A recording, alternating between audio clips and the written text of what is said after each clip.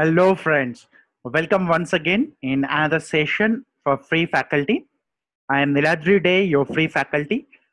Today, we're going to have a look into one demonstrations for learning management system and for assessment as well. And the name of the tool is called Moodle. Now, the tool Moodle is free of cost. However, there are multiple tools available which are available online where we can directly sign in, sign up, and we can start hosting it. But the advantage with Moodle is it's completely customizable. Downside is you have to download Moodle, get it configured, and during our remote teaching learning environment, it is always preferable to have one public IP address to get it hosted. So once if I invest a little bit amount in getting a public IP address or I purchase a domain, which is once again very cheap nowadays, I can go to Big Daddy, webrock.com or any hosting websites. From there, I can get a cheaper hosting options. And once again, Moodle is free of cost, so I'll not be paying anything for Moodle, and the complete platform will be under your control. The disadvantage with the other platforms, today they are offering it free of cost. We never know when they will stop offering it free. So the biggest advantage with Moodle is it's always free, and it will be once you download, configure, and start hosting it, it is lifelong free for you. We have to just keep sharing or paying the money for the hosting, which is once again very cheap. Right, so let's get it started. How do I start using Moodle and how do I configure it? So the tool option is I have supposed to go to moodle.org. There I can go ahead and download the Moodle version, which is latest. A little old end version is also no harm. That is also fine to go ahead with. Once I go to that option, I'll be able to download Moodle. At the same point of time, I should be purchasing one domain, and that domain should support a public IP address accessing. By default, every hosting site nowadays offers a Apache MySQL pack, which is exactly what is required for Moodle, and that is also free. Now, for my organization, we are fortunate enough that they have already purchased a domain, and we are calling it vishnuypariksha.com. And on that, we have already downloaded and configured Vishnuypariksha. Now, as you can see already, I do have a couple of courses here. But without getting into those courses, let me take you through very quickly how to create a new course, how to add multiple participants in that, how to handle the participants, basically the complete course administration, then how do you perform your assessments also. Let us take a quick deep dive in that. So on the top right corner, I have an option called login. So while configuring Moodle, you should be setting up your admin user ID password, which I have done already. So I'm directly setting it out and I'm clicking on login. By the way, if you want a separate tutorial how to download, configure Moodle on a public IP address, please keep checking this channel. I'll be shortly posting another video on that. Right. So on the left hand side, so this is basically the home page. On the left hand side, I have something called dashboard.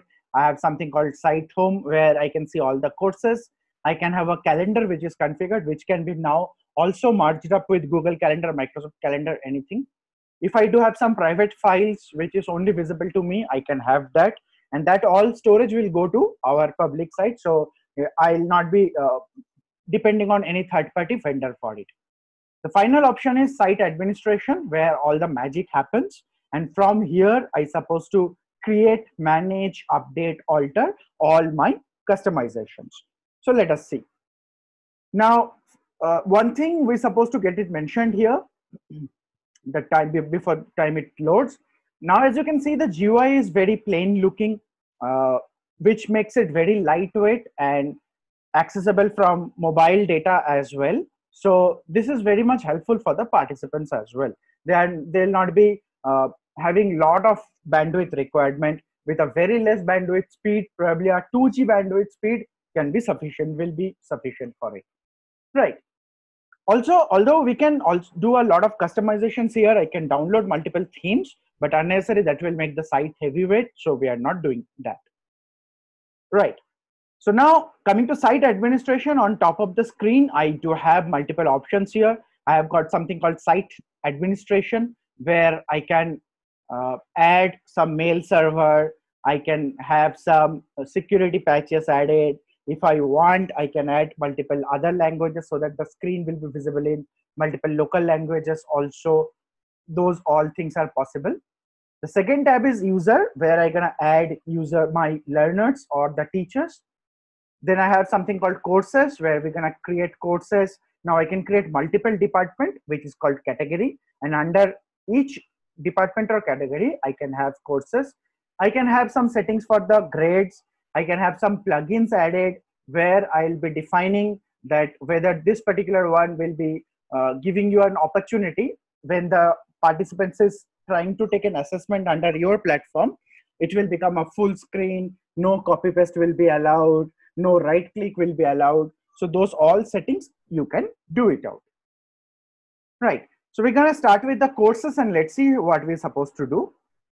So add a new course is on option, or I can add a new category as well. So first thing first, I'm going to add a new course.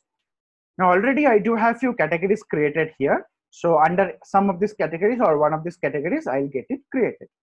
So I'm calling this course trial course, and I am setting the course short name. Now this course short name is supposed to be very, very unique. So TC NILDRI, TC Niladri probably, or I can also set it to TCN, as short as better.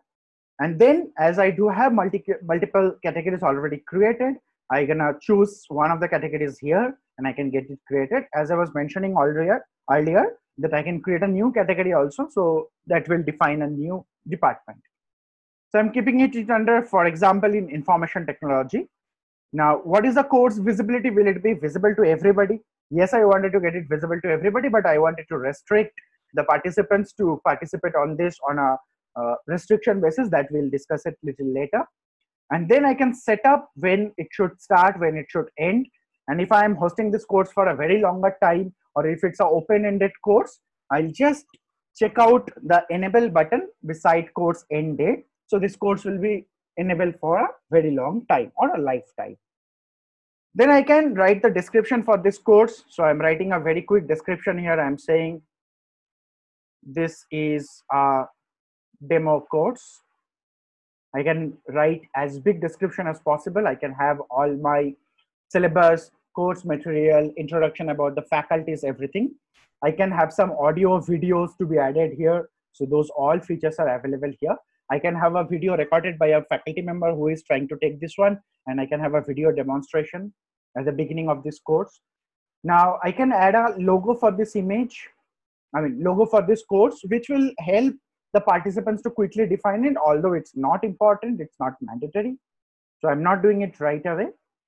Then the next important component is the course format. So what I'm gonna do is I wanted to have it, there are a couple of formats available, which is a single activity format where at a time one activity will be there to engage the learner. I can have a social format where it will be like an interaction basis, like they'll get a social media kind of a look and feel about the course.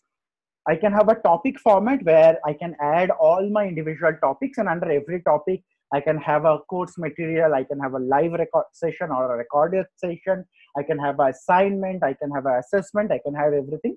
And participants are supposed to complete each topic one by one. I can also define the order of the topic. I can also define one topic should be completed before going to the next topic. So those all advantage I'll be getting under the topic format. And then something is called the weekly format, which is can be mapped with a timetable. So based on that timetable, I will keep on informing or keeping the information about all these activities in that particular course, in that particular week. So I'm going ahead with single activity format. And then what is the type of the activity? Will it be an assignment or will it be a quiz or something, so that I can define? So let us go ahead and define it in a topic format. So as I define the topic format, so how many maximum number of sections or how many topics I wanted to add. So this can be the chapters or units in the syllabus. So by default, we have 5 units. Most of the syllabuses in most of the curriculum, 5 or 6 units. So I'm gonna set it to 5. Do I have any hidden section? Yes or no, I can define. I can also define course layout, whether everything gonna be shown in a single page or every topic will go to a new page. Those all administrations can be done.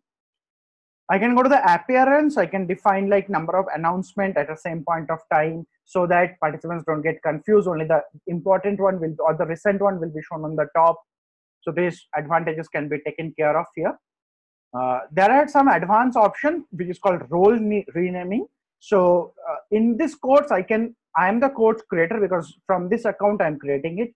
I can have a teacher, I can have a non-editing teacher, I can have a guest, I can have a moderator, I can have anybody add it.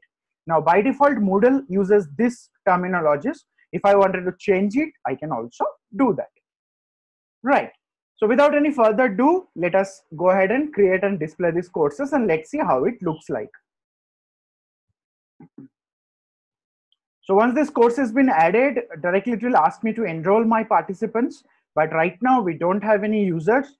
We have to upload the users or we have to create the user, then probably we'll come back. So by the time, what we're gonna do, we're gonna click on the dashboard, which is on the top of my course. And then I click on the site home now. So once I click on site home, I'll be able to see all these categories once again, all these departments in short. And as we are part of information technology, we're gonna go inside that. And I see there is a course created, which is called trial course. So I click on this course and I see by default 5 topics have been created. Now I have to go ahead and edit that. So how do I edit? Once again, on the right hand side top, I have a gear sign. I have to click on the gear sign and choose the option turn editing on. So once I click on turn editing on, I can change these topics. I can add multiple activities under the topics. I can change the name of this announcement as notice or notices. I can edit these topics as unit 1 and I can have every possible options. Now for a timing, for example, I don't want the second topic. So what I'm gonna do, I'm gonna delete this topic. I'm realizing that I need only 3 topics here. So let me delete couple of topics here. And then I'm gonna edit the rest of it. I'll be calling it unit 2. I'll be calling it preface, where I want all the participants to take it before. Now the ordering also can be changed as preface to be taken before unit 1. I'm gonna keep it on top of unit 1. And under this, I have to add multiple activities or resources. So how do I add an activity or resource? As I have turned that editing on, now everything is available for me. I click on add an activity or resource. So initially I click on that button and then the complete options are available for me. So what I'm gonna have it here, I'm gonna have a chat window open. I'm gonna have a external tool where participants are supposed to watch a video or a live class or a demonstration. Like probably I have scheduled one Zoom meeting and I wanted to come back and post the Zoom meeting title here. So participants don't have to check their emails or anything. Once they log into this Moodle, they'll be able to find out everything. So initially I can take a feedback. What is the entry feedback for a course? I can create a glossary where all popular terminologies can be known. I can have a lesson plan added for them. I can also have a entry survey. I can have a Wikipedia page managed here. I can create a workshop before taking the course. For a very advanced course, probably you wanted to ensure that all the fundamental or prerequisite for your course are being taken care of. So you can do that. You can have a book added to that. You can have a file, which is your study material or something. So these all options are available here. Right. So we can create a assessment here or a quiz here. So we'll come back and see this quiz option and we'll see how the assessment can be taken care. But before that, we wanted to create some users. So we click on cancel here and again we go back to dashboard. Right. So now under dashboard, what is supposed to do? Once again, I go to site administration. Under site administration, now I wanted to add my students or my learners, or I wanted to add some co-moderator for the courses, all these things I wanted to do. So what I'm gonna do is I'm gonna click on users. Now there are some options. I can browse a list of user who are all available.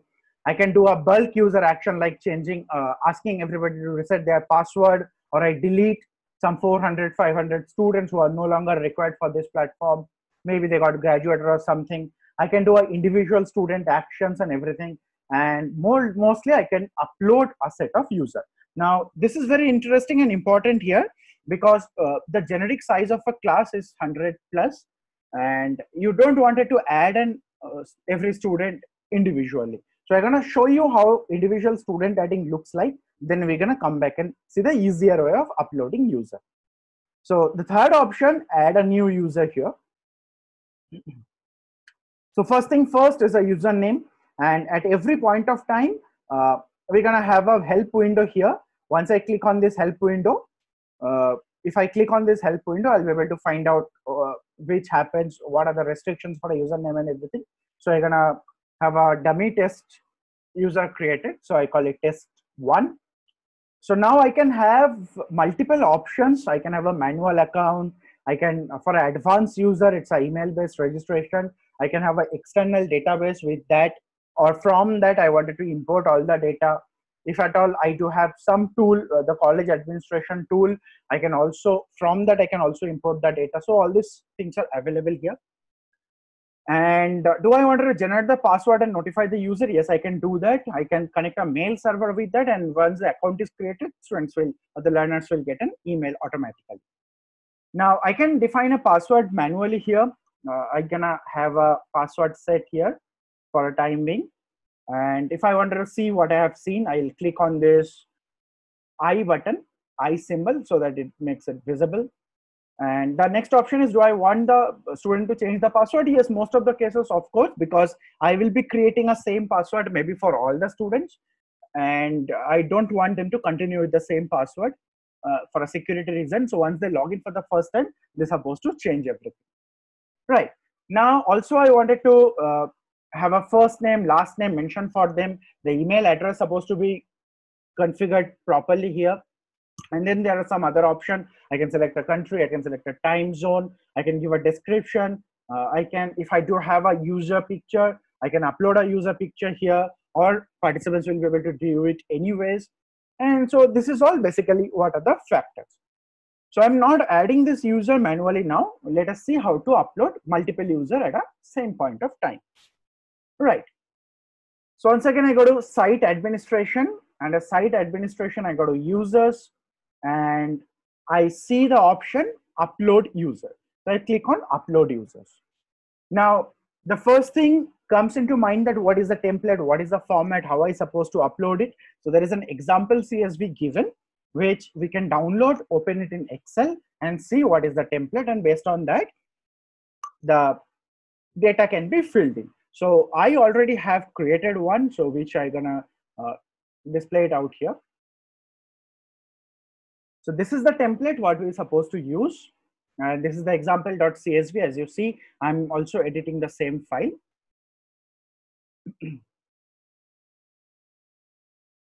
So these are the common fields which you're gonna have it here, starting with username, password, first name, last name, and email address. This is supposed to be unique, and this email address is supposed to be unique. As you can see, this does not require to be very, very unique. Of course, by default, it's supposed to be unique. Right. So now what I'm gonna do, as I have this data already ready with me, I'm gonna come back to Moodle. I click on choose file, which will give me a pop-up where I'll be adding a private file here. So I'll go to choose file. I select the option example CSV, and I'm gonna click on open. Let us upload this file and see what happens. Now it's a comma separated file. So I'll be choosing comma as a delimiter. If I do have 1,000, 10,000 students to be uploaded, I wanted to preview all the rows before that get uploaded. And once this has been set up, I'm gonna click on upload users. Right, so it's showing everything is fine. There is no mismatches. Otherwise, the problem will be highlighted in the status column. So that's all fine. Now, upload type, I have a lot of controls here. I can add only the new users. And skip the existing user? Maybe probably some of these users are already available. How do I identify? The system will identify based on the email address. If they give a different separate email address, so yes, everything will be treated as new. So that's fine. And I can also have add all. And if at all there is a change in the user ID, please update that. I can also only update the existing users also. Maybe their password and email ID got changed. The user ID is unique. So I'm gonna have everything, add new and update existing users. Second is the password. If create the password and send them via email, no, I'm not going to do that because I have already mentioned the password in the file. So I'm choosing the option field required in file. Now existing user details override with file. I can do override. I can leave them as it is. So everything is fine. I am choosing override with file. Existing user password, yes, update. And force password change, I can have it only for the few students who are having weak password. I may not allow or may not force everybody to change their password. They can do it as per their own wish. I'll select none in that case. And if I want everybody to change their password, I'll select all. As mentioned, now the passwords are common most of the cases when you are bulk uploading. So selecting all is very, very beneficial. Right, so can user change their name? Yes, absolutely. Can user delete themselves? No, probably. So these all settings are as per our consideration. Do I wanted to select them for bulk user action? Yes, of course, all users gonna have that option. Or I may not see, I can say no, I don't want it to do a bulk operation on that because maybe by mistake I could delete all these accounts as an administrator. So that is fine. Few couple of other options here. I can define which organization, which institute, which department the student belongs to, so that later I can create a quick filter and perform. If I don't want, nothing is mandatory here. I can simply click on upload users. Right, so the users have been created here. So everything is fine, there is no problem. So now my users have been created. So I can see like I was trying to update 4 users rather, and all 4 users are updated or rather created. Any users are having weak password, no error, so everything is fine. Right. Now these students, I can manually enroll them into my course, or I can have a automatic enrollment. So how do I do that? So again, for that purpose, I go to site administration, I go to courses, and I get to see manage courses and categories, the first option. So I click on manage courses and categories. So here I do have multiple courses already been created here. I go to the course information technology, the category information technology, and I can also see some option here called trial courses. I can go ahead and click on this edit button to get it edited, and I can figure out how I want my participants to appear for that. So once I am in this edit option, I go to participants. As I see, there are no participants available as of now. So I wanted to set up enrollment option for them. Right. So otherwise I can directly enroll the users here. Right. So now what, again, we're going to go back to the dashboard. We're going to go to the site home. We're going to go to the code, the category. I'm going to go inside the trial codes.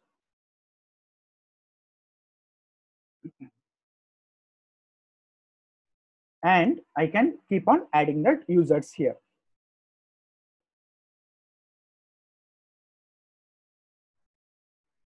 As I was mentioning it earlier. Right.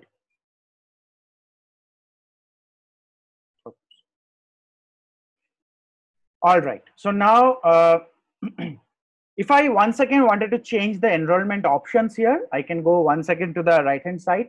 I'll get to see once again the gear symbol, and I can click on enrollment methods. So now the interesting part here is, now it is only manual enrollment, where as a educator, I supposed to enroll my students by myself. For a security purpose, you can have that. But if you feel that it's a very open-ended course, anybody is allowed to take it out, and you are not really bothered who is joining the course, so you can also set something called self-enrollment here. So enabling self-enrollment is very easy. I click on this I symbol once again, and I get to see that this I symbol is activated, and now students can enroll themselves by default. Right. So let me go back to the course once again. I can navigate to any level in the hierarchy. So I'll go to the course once again, and under preface this time I'm gonna add one activity, and I'm gonna add one activity which is a quiz. So let me click on add activity or resources. I'm gonna select one quiz, and I click on add. Now, first thing first, for the quiz, let me give a name. So I'll call it a trial quiz. What is the description? So all this information, what you wanted to tell to the participants before starting the quiz, can be written here, like the number of questions, duration, whether you have a negative marking or not. So everything can be given. So I say there are -1 negative marking for every 2 wrong answer. Right. Next, we're gonna set for the timing. I can say like when the course is actually starting, when the test will be actually ending. So I say, for example, it will be starting on 17th of May. It will start at probably 10 o'clock in the morning. And it will be finishing it at, once again, 17 by 12 afternoon. And during this time, so during this 2 hours of time, I'm gonna have 30 minutes of the test. So the time limit for the test is what is the duration of the test, and open quiz and closed quizzes during what time the participants wants to take the test, or you are allowing the participants to take the test. When the time is completed, what will happen? All the student participants who are taking it still, that can be submitted as and when the time ends, when it's 12 in the afternoon. Do you wanted to give them a grace period? Yes, defined, possible. Can you want it, if at all they started the test, but it is crossing 12, do you want them to keep on trying for another 30 minutes? So everything can be given. All these possibilities are here. Now, how you wanted to grade that? Do you want them to perform unlimited attempts, or a single attempt, or a double attempt? If I say 2 attempts minimum, then for that I can also have 4 options. I want to take the highest, or the average, or the first or the last attempt score, whichever is possible. So I'm gonna take the average for matter of example here. Now, how the questions will gonna behave here? Do you want them to give shuffle the question? Yes, of course, every question should be shuffled on. Do you want them to give a deferred feedback? That means at the end of the test they'll be able to get all the answers. Yes, that is possible. Or you can keep it as a CAT model, common aptitude test, where based on their correct and wrong answer, new set of questions can be loaded. So that is possible here. Furthermore, what are the review options when they finish the test? Do they wanted to see their attempt, which one is the correct answer, wrong answer? Maybe not immediately after that. When the quiz is completed, you want them to see the correct answer, because probably by that time there is a possibility that the correct answers can be circulated, and the modesty of the test can be hampered. So these all options are here. Right, I can have multiple restrictions also. I can have one password set. At the time of the test, you wanted to share that password to as an SMS to the students, or a WhatsApp text, or you may want them to take it from a specific IP address range. So all those details I can get it added here. Now, once this has been done, let's click on save and display. Now the test is created, but right now we don't have any questions added to that. Now, adding a questions, there are multiple options. I can edit the quiz and add individual questions, which is not a very recommended thing. Most of the cases we wanted to have a bulk upload on the questions as well.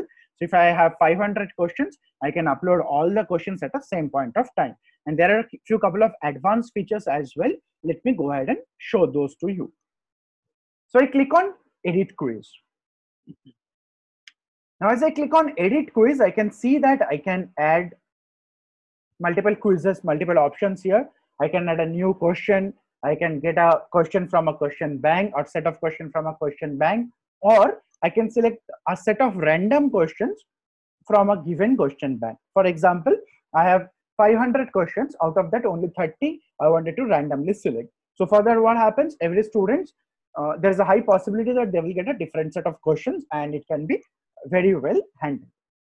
Now, just for a matter of example, let's see how to add a new question here.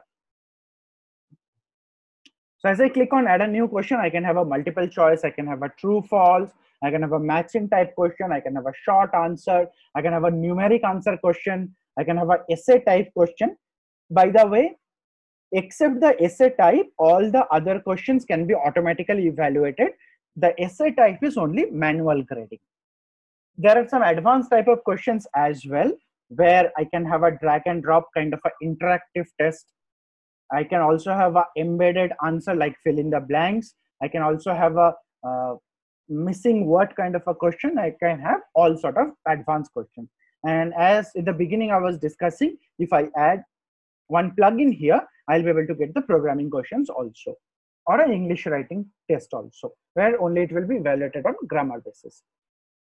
Right, so now let us go ahead and see how to add a question bank and how I supposed to administer that. So for that, I wanted to again come back to the quiz, and again I'm gonna go to the gear symbol. Here in the gear symbol, I'm gonna see one option which is called question bank, and then I can directly go to import. So once I go to import, I can see there are multiple options here for a import. What are the file format? If I once again wanted to know, I'll click on this help button, and it will direct me to a different page where the complete help will be displayed. I can do that. But for a matter of fact, I have already created one question bank here, which I would like to get it displayed to all of you. Right. So this is one question bank what we have already. And as you can see, this is very, very easy fundamental type question. So the first line is the question. Then any number of option is fine. Only matter of fact is this all supposed to be uppercase followed by a full stop. There is a space mandatory, and then I have to write the option. The correct answer should be written as answer, and which option is the correct option that I have to specify here. And this way I can have a number of questions loaded. So as you can see, this is a very intuitive and very, very easy format to upload questions. Right, so let me choose icon format because that was an icon format. And then I go to general. I wanted to upload my question. So here also I can have multiple categories of the question bank. Say for example, this is for the trial quiz, because under the quotes TCN, I might have multiple quiz, and I don't wanted to mix up the questions for the quiz, and every quiz I wanted to have a separate question bank, and a separate question bank category will be created by default. For example, trial quiz. Right. Next, do you want to get the category from the file? So this is the category. No, I don't want to get the category. Error, if there is a mismatch or there is a problem with the question, then it will stop automatically. And I wanted to choose the question bank file now. So once again, the same option, I click on choose a file. It will get me a private file editing option. I'll go to my option and I'll have my question bank set up. It's supposed to be in a .txt format. And then I click on open. So the file is loaded now. I'll upload this file. Once the file is uploaded, I'll click on import, and immediately it will show how many questions have been added successfully. By default, I know there are 4 questions, and all 4 questions are added successfully here. So now my question bank importing is successful. I don't have any problem. I'll just click on continue. Right. Now let me go back to the quiz once again and add this question bank, or add the questions from the quiz. So once again, what I'm gonna do, I'm gonna go to the quiz, which is a trial quiz here. And then I'm gonna go to edit quiz, and I would like to add the question from this quiz. So now let me see 2 options here, adding a question from a question bank and adding a random question. So first thing, from a question bank, how are you gonna do it? If I click on that option, I'll be able to find out the category of the quiz, the question bank. And if I select all questions, every single questions will be added here, and every participants will be able to see the same question in a different order, of course, but they will be, all of them will get 4 same questions. Now to make the things little more interesting, what Moodle also support is, I'm gonna click on add and I'm gonna select a random question. So I wanted to get the question from this trial quiz question bank. I wanted to add how many questions? I wanted to add 2 random questions out of 4. Now you understand, if this is 400, I can go as higher as possible. Maximum 100 question per quiz can be added randomly. So out of 4, I wanted to add 2 random questions, and that's pretty much it. I'll say add random questions. So now I'll be able to see that there are 2 questions which will be loaded by random for every single participant. Now for every question, I can set how much marks I wanted to allocate. So maybe for the first one, I wanted to give 10 marks. For the second question, I wanted to give only 5 marks. And this test will be for 15 marks in total. Now, most of the cases, our gradation system is out of 50, out of 70, out of 100 something. I can go ahead and mention 100 here also.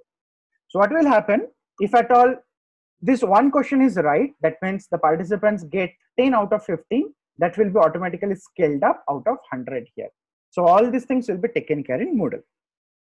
Right, so the question has been added, the participants have been loaded, and that's all. I can just inform the students to come forward and take the courses here. So we can directly take a look into the course administration or from the participants' point of view. But again, that's going to be same. Once again, logging in, clicking on the course category, clicking on the course, taking the assessments and all. Now, once again, I wanted to show you the course page. So now under the course page, I have a preface category, preface topic. Under that, I have a trial quiz. So that's pretty much it. Now, how to see the reports, because this test is not been taken by any participant now because we have just created that. But for a matter of fact, I do have already created some assignments which have been regularly been used. So we're gonna go ahead and check that option here. So let me go to this course, and we can see there are a lot of assessments have been conducted here. So let me go ahead and select the first one. And I can see 143 attempts are being done. Now the attempt is not equal to the participants. Maybe there are 2 attempts allowed and some of the participants have attempted it for 2 times. So that is also possible. I'm just going to show you how to refine that part. Right, so once I click on the attempts, I'll be able to see every information here. Right, and I can see the attempts from all users, all participants and everything. Second, I can have an option show at most 1 finished attempt per user. I'll click on that checkbox, and I can also, as by default, I set for this particular quiz, I said I wanted to take the highest grade. If they attempt twice, I wanted to take the highest out of these 2 attempts. So it is showing the highest grade only, and I click on show report. So once I get to see the report here for each and every participant, what is the score they got it, for which question they went right, which question they went wrong. I can see everything.